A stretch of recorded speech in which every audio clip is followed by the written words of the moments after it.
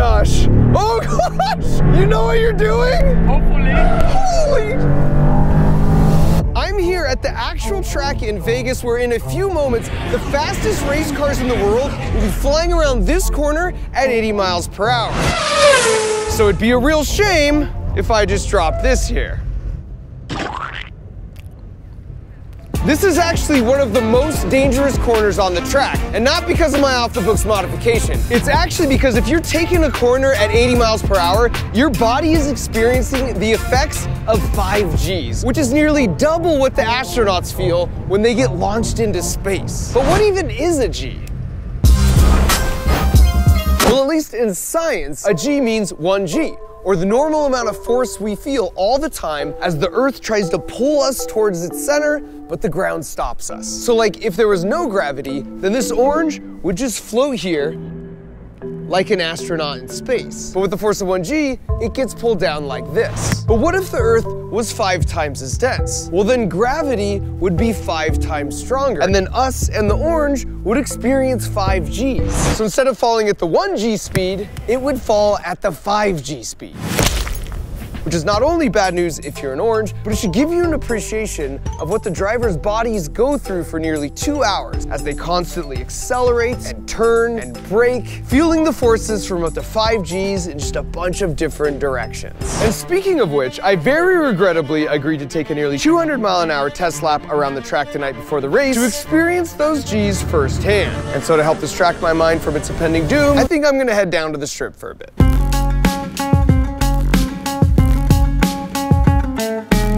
And by the way, you might be wondering why I'm even here. And that's because the Las Vegas Grand Prix had a problem. They've got hundreds of thousands of people coming to town, all of whom will be concentrated in one part of the city. Now that kind of sudden influx would totally overwhelm the current wireless cellular infrastructure. And we all know what it's like when you're meeting up with a friend at a big event with lots of people, and even a simple text message grinds to a complete halt, which is exactly why they came to T-Mobile with the crazy challenge of making sure not only all the guests can use their phones seamlessly, but also that all the vendors don't lose a butt ton of money from constant network failures. And so after hearing all that, this was the plan T-Mobile came up with.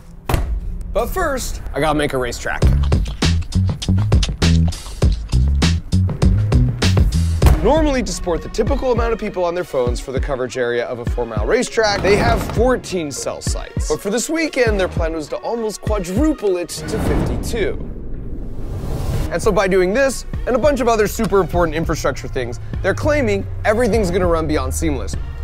Even to the point where if hypothetically, everybody recorded a video and uploaded at the same time, the network would totally be able to handle it. But as a man of science and a firm believer in the scientific method, I'm here to test that bold claim. So I headed out to the stands to conduct a trusty internet speed test. It's great, 280. Woo! Blazing hot, dang! 125 up! And although I was impressed when I had the whole network to myself, the real question was how would these speeds hold up tonight when everyone arrived? But first, we needed an extreme network test. We need another data point. So we're going up to the sky to see how good the coverage is up there. And since I'd heard my buddy Marquez was also in town for the race, I thought I'd try and give him a call from 1,000 feet in the air. Marquez, what's up, buddy? I cannot hear you at all, but yeah, connection isn't bad. All right, went up in this beast, FaceTime Marquez, ran some speed tests, which means now it's time to do some real work. Turns out, the speeds are also great in the hot tub. And as the pre-race crowd started showing up, it was time for the real network stress tests.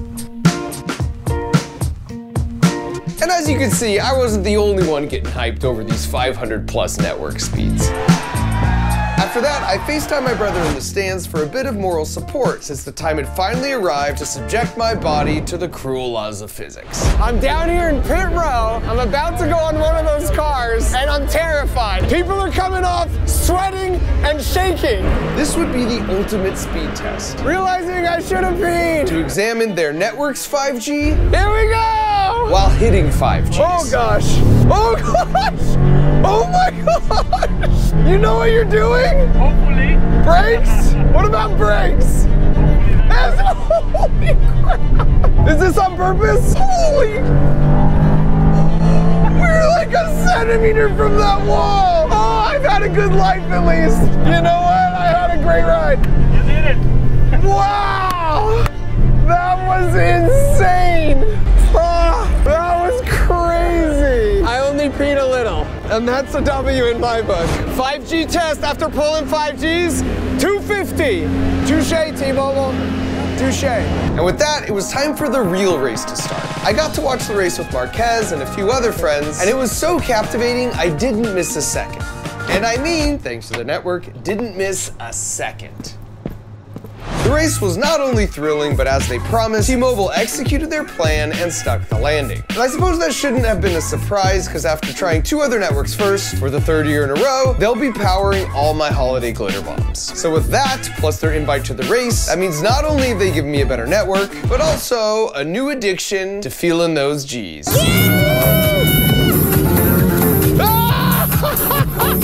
This is how you do Vegas. We did it!